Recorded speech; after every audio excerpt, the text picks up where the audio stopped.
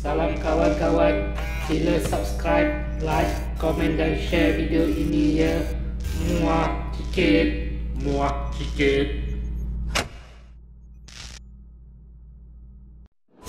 Ha, rasakan. Aduh lah. Bukan Karen. Dapatkan dia punya serangan. Tendangan sisi. Itu illegal move lah deh. Silapam satu. Oops, tak kena. Mula serangan penamat. Tendangan Taufan Halilintar. Ya. KO. Berjaya. Amma, lagi sudah kalah. Hai, ini macam kalau makan controller baru boleh terror lah. Relaxlah, Kapten. Boleh cuba lain kali ya. Bat, giliran kau pula ni. Nah, controller. Aduh ya Awang, aku dah tak larat nak main game tu. Kau belasah aku 77 round kot hari ni. Alah Bat, bila lagi kita boleh main game macam ni? Bukan selalu kita dapat cuti. Kau dah handal sangat. Cukup-cukup lah tu Awang. Dah 3 hari kau di ranking nombor 1. Aku, Ernie, Tun Berong, Sri Bibah nak juga rasa duduk nombor 1. Korang kenalah berlatih lagi. Barulah boleh terror macam aku. Berita tergempar lagi misteri. Sekumpulan pemuda telah menemui suatu lubang yang agak ganjil. Dia terjumpa lubang itu ketika sedang bermain frisbee bersama rakan sebayanya. Di situlah tempatnya frisbee kami jatuh. Ingatkan lubang biasa-biasa je. Tapi bila dah tengok, terus naik bulu roma. Seram ai. Jom Mat, macam menarik je ni. Kan kostum kau hantar pergi cuci. Tanpa kostum kau tu, kau mana ada power? Alah, kita pergi tengok-tengok je. Benda-benda misteri macam ni lah syok.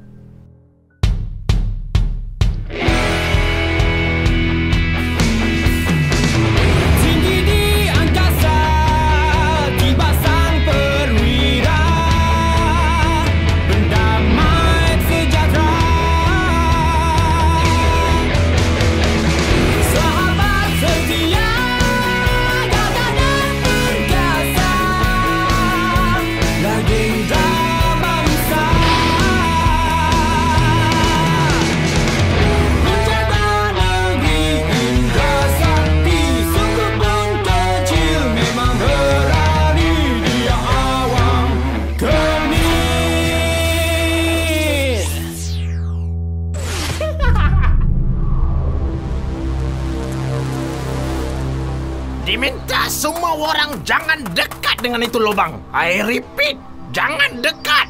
Kami nak tengok je apa yang ada dalam lubang tu. Takkan tak boleh ikut. Lu orang tak tahu ke cerita pasal ini lubang? Banyak takut loh. Dikabarkan ini lubang banyak keras. Orang dulu-dulu kata ini lubang ada seekor makhluk yang aneh. Dia punya muka ada serupa itu babun. Badan ada serupa itu anaconda. Dia punya kuku banyak tajam. Sudah beratus tahun dia dalam duduk. Bila lapar itu makhluk ada keluar. Siapa yang datang dekat 1 kali per jam, dia akan tarik masuk dan makan itu orang. Macam sekarang sudah takut. Ni betul ke tahyul, Kapten? Oi, betul lah Awang. Saya atuk punya sedara belah mak pernah nampak itu monster tau. Okey. Perkara ni nampak macam serius. But, aku rasa kita kena siasat lubang ni. Kau boleh siasat ke Awang? Power pun tak. Tak apa, boleh pinjam peralatan dari istana. Jom Bat, kita gerak sekarang. Jomlah. Kau orang jalan dulu. Saya mau pasang ini dawai. Kasih safety orang lain. Okey, pergi dulu. Beta cukup kagum dengan kau Awang. Waktu cuti begini pun kau sanggup tugas. Tapi, mana baju rasmi kau? Baju Patik ada dengan mak bayah tuanku. Patik minta dia tolong cucikan. Esok baru boleh dapat katanya. Tujuan Patik datang ni pun nak minta kebenaran tuanku untuk pinjam peralatan istana ni untuk menyiasat. Oh, silakan Awang. Beta harap Awang jaga peralatan tu baik-baik ya. Maklumlah, barang rare tu hadiah dari kerajaan England. Tuanku, Sri Bibah hilang, tuanku. Apa? Hilang? Ya, tuanku. Tengah kami mengemas untuk pulang, dia tiba-tiba dia hilang di kawasan Lubang Puaka tu. Puas kami cari tapi tak jumpa. Aduh, apa dah jadi ni? Habislah macam ni. Siapa nak uruskan tentera-tentera beta nanti? Tuanku, izinkan Patik dan Badang untuk pergi siasat sekarang. Awang, perkara ni dah jadi serius. Cerita tentang makhluk tu mungkin ada betulnya. Kau dah fikir masak-masak ke? Kita tak boleh buang masa, Bat. Kita kena pergi sekarang. Apa yang kecoh-kecoh ni, Ayanda? Seribibah dah hilang, Melati. Hilang di kawasan Lubang Puaka tu. Ayanda risau takut-takut ditangkap makhluk di situ. Merepeklah Ayanda ni. Melati dan Annie baru je pulang dari sana. Tak ada apa-apa pun. Tuan Puteri, mana Ernie?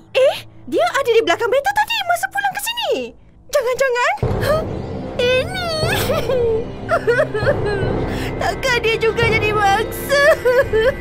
Awang, baik kau pergi siasat sekarang juga. Takut makin parah pula masalah ni nanti. Baik, Tuanku. Bat, jom. Nanti awak, kau betul-betul lah bersedia ke? Perkara aneh macam ni jangan dibuat main. Dengan keadaan kau sekarang, aku tak confident lah masalah ni boleh selesai. Perancangan harus Kalau macam tu, jom ikut kami. Pula dah. Kalau jadi apa-apa, jangan cakap aku tak warning je, Awang. Ya, Tun Berong jangan risau. Dengan adanya alat penyiasat ni, kita pasti berjaya merukai misteri Lubang Puaka ni. Lah, ni je ke? Penyiasatlah sangat. Cepat Awang, kau siasatlah apa yang betul. Kita tak boleh lama kat sini. Kalau ada apa-apa, panggil kami ya. Baik-baik tu, Awang. Jangan dekat sangat. Tu kan slipper Ernie. Tidak syak lagi. Ini confirm dia punya. Sah. Makhluk tu dah berjaya tangkap Ernie. Dah, jom kita balik. Takkan satu je bahan bukti kita nak cari? Kalau macam ni lah gayanya Awang, aku sendiri pun tak confident lah. Kita kena balik dan rujuk kitab-kitab lama di pustaka istana. Kau tak rasa seram ke? Tunggu kejap. Apa lagi ni? Bat, Tun Berong ajak balik ke istana. Apa pendapat kau? Aku okey je, Awang. Aku pun dah rasa tak sedap hati ni. Kita tak tahu kekuatan makhluk tu macam mana. Awang, cepat Awang. Kita kena beredar daripada sini. Rasanya makhluk tu dah nak keluar lah. Bahaya ni. Alamak, jom Bat. Tun Berong. Hampir betul. Dia pun dah hilang. Cepat betul makhluk tu serang.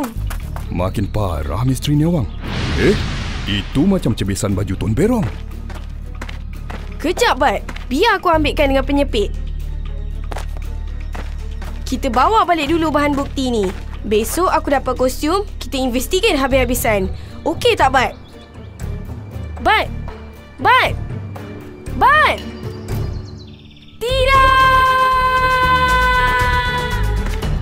Apa dah jadi, Awang? Mana Tun Berong dan Badang? Ampunkan Patik, Tuanku. Tun Berong dan Badang hilang di Lubang Puaka, Tuanku. Patik gagal menjalankan tugas. Ini je bahan bukti yang Patik dapat. Lipat ni.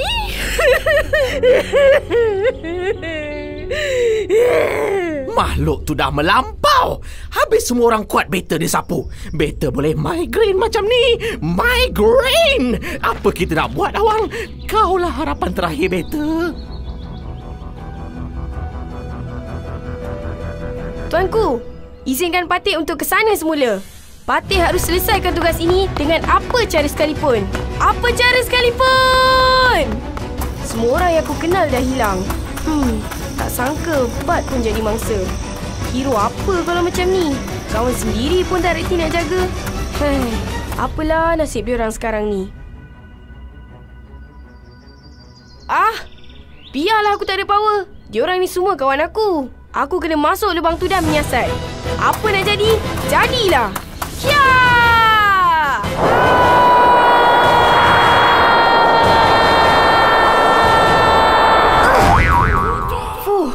Nasib baik ada bantal. Kalau tak, mau penyek aku.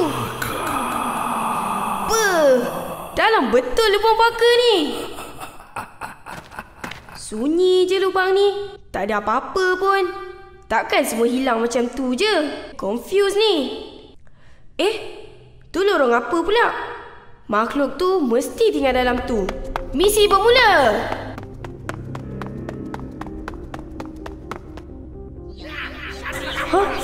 Suara ni datang dari arah sana. Aku dah semakin dekat dengan makhluk tu. Macam manalah aku nak kena lawan dengan makhluk tu nanti? Ya Allah, berikanlah aku kekuatan.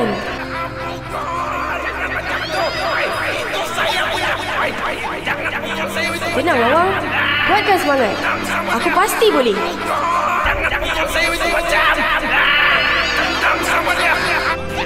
Hei korang, aku mau pergi toilet kejap.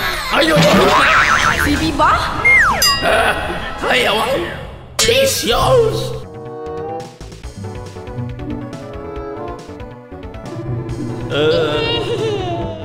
Silat hero? You lose. Perfect. Okey, siapa nak teh ais? Alamak, Pat! kau kan dah terror. Pasal tu lah kita orang berlatih secara rahsia ni. Kita orang pun nak merasa jadi nombor 1. Awang, sebenarnya... Korang mengulang main game tanpa aku sebenarnya. Korang tahu tak? Susah payah aku pergi istana, pinjam barang, balik sini. Lepas tu jumpa raja pula, balik sini lagi, berlari masuk hutan, lompat dawai dengan tak mandi lagi, makan pun Habis. Dia dah tahu. Game tak Game over dah.